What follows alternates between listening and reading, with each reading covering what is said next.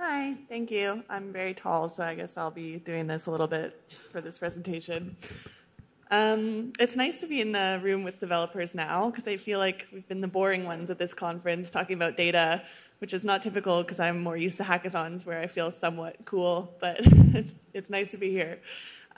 So yeah, data is more important than ever in all aspects of life, but especially in Web3. Covalent is the company that I work for that I'll talk a little bit about, which focuses on exclusively blockchain data. So everything on chain and making that accessible for developers, but also for creators and for other people that might be attending conferences like this. So let me point it. There we go. What we are is basically an API company. I think a lot of people here are in development because I saw people raise their hands earlier, but we provide an interface so that you can work with data on multiple different blockchains. So that's kind of the selling point, is that if you're a user in Web3 and you have assets on one chain and another chain, standardizing the response that you can get to build an application can be really challenging. Some of you might be familiar with learning different languages, for instance, if you're moving to the Solana ecosystem versus Ethereum. And there's just really a lot of challenges when it comes to data in general, but especially in Web3. You find that it's kind of messy, which is ironic because the ethos of this space is that it's publicly available and everything is accessible, when in reality, working with it can be quite a bit trickier. So that's the problem that we're focused on solving at Covalent.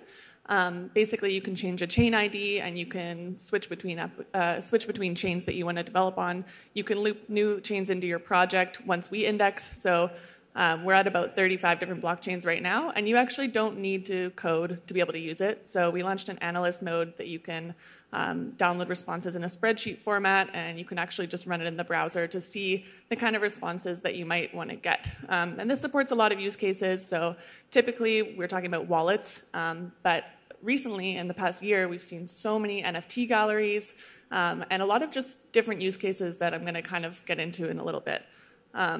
So this is just an insight that I wanted to share. I don't know how big it's going to be. I think it's okay. But basically what we did a couple weeks ago is just analyze the token holders of a bunch of the top NFT collections across some different chains, just to see what the real trends kind of are. So these are insights that are made possible when you have access to data, because rather than relying on Twitter or just a lot of the noise in this space, which I find it really overwhelming. I don't know how people find NFT collections and really evaluate them other than social proof. So what you can do is actually analyze different holders and the trends and how they've increased or decreased. And we found something kind of cool, which was that despite this obviously very red market, the token holders of the popular collections are actually growing. So I guess that's kind of a positive sentiment that people are still buying in, even though we're in quite the predicament lately. So these are examples of some of the insights that you can do just as an analyst, and you can also examine things like wash trading, for instance. So there's companies that use our data to decide or to evaluate whether or not an NFT collection is primarily propped up by wash trading or by, I guess, other illicit activities. And I think in the next couple of years, if this is teaching us something, it's that regulations are becoming more and more important, whether we like them or not, and it's not going to stay this easy kind of to make money forever. So what we provide for NFTs specifically is a suite of NFT endpoints, but you can also, again, go to our docs and you can see that we have balances endpoints, transactions. You can really get any on-chain historical granular data, and you can make your own insights, or you can build a project that can maybe take you somewhere from this hackathon. Well, not a hackathon. New York is next week. Maybe some of you are there, but the idea is that anybody should be able to be literate and basically examine their own on-chain activity. So you don't have to rely on external tools, because Web3 is all about ownership.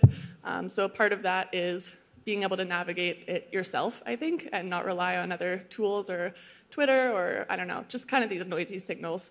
So really looking to the data instead of the hype, I think, is the essence of the presentation here.